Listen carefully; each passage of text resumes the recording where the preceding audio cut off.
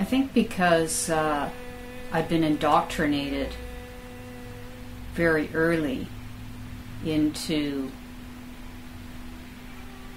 the emotional realms of painting specifically, that it seemed linked to interpersonal relations, and it's very emotional. The tie to the time, the actual experience of painting has a lot of potency, as does what remains, the evidence, the painting, the tactile residue of that emotional experience. It's just right there in front of you.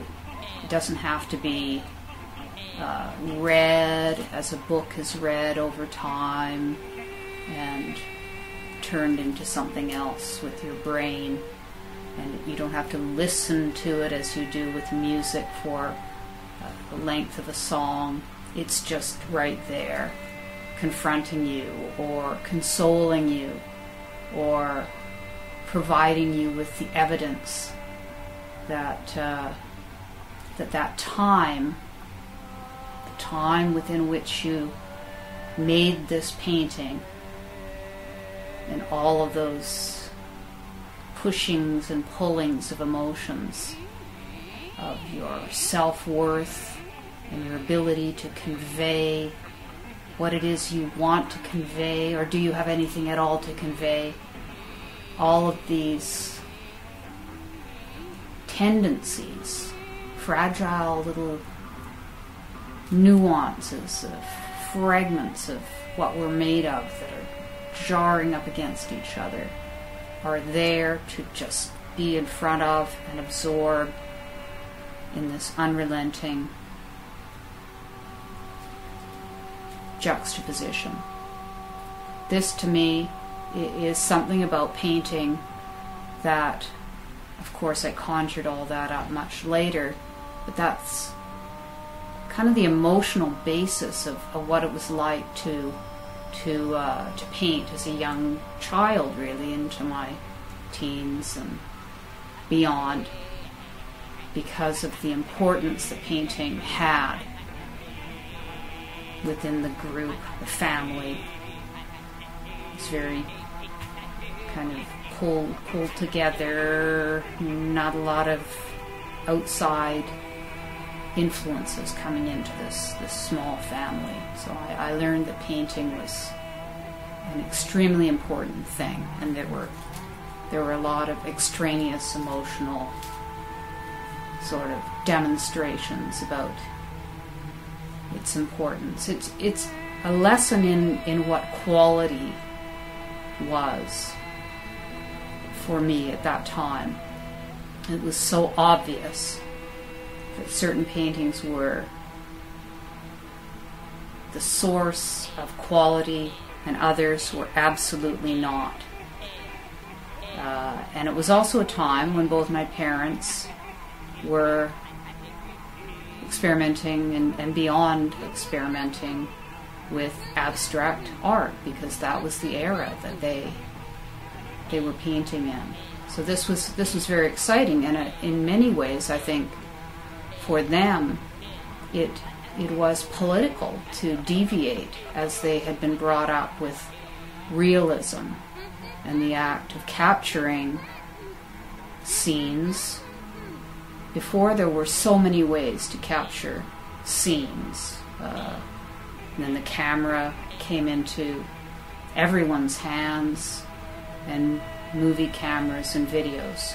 So it suddenly became, probably should have become, even less important to be able to demonstrate what was in front of you in terms of realism. So they were at that fascinating time in history where abstraction was tearing away a lot of the formal ideas about quality and what art should intend to do. It should intend to show us realistic interpretations of maybe things that we don't know about, faraway places, or what farm animals look like, or industrial scenes, or portraiture. And then you get the mayhem of Cubism, or the brutality of Francis Bacon, and all hell breaks loose, and paint cans are popping their lids, and things are being dumped and poured, and they're using big huge brushes or broken up credit cards and swiping and swooping in with acrylic paint suddenly. So it was a very exciting time for me, not knowing the context of what came before, other than through my parents' ability to reference that it hadn't always been this way. To me, it was very important to consider the depth of their self-expression, and I suppose, thank God, they were very, very emotional people. Emotional in terms of they expressed maybe not a wide range of emotions, but a kind of a depth of volatility. So to me, painting was very closely hinged to emotions.